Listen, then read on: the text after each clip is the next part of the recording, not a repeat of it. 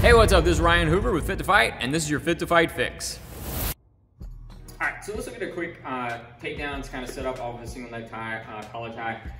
We've got a whole series of progression working off of just the single neck tie position here. And there's a lot of different ways I can get there to that. So we're not gonna focus too much on that. Just recognize that we're here, okay? I should be heavy hand. I'm kind of smashing my forearm into the side of her neck, popping the back of the head. There's all kinds of dirty boxing things that we could do in here. We can snap down for chokes, whatever.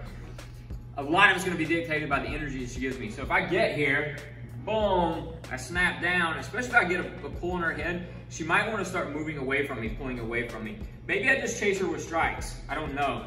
But if she starts getting heavy on that foot because she wants to move away from me, I can lift this foot up, kind of kick it back towards me here, and I don't even have to change my level very much.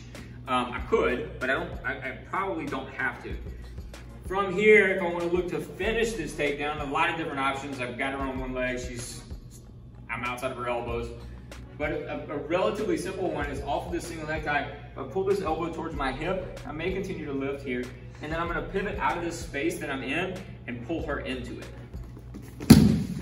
And again, if it's a self-defense context, maybe I go knee on belly and I look to finish, maybe I throw her down, safety stone, I don't know. One more time, I get my collar tie, boom, she moves away from me, I pick that foot, single neck tie is gonna pull as I lift here and pivot out. And look to finish. Wah! Go drill it.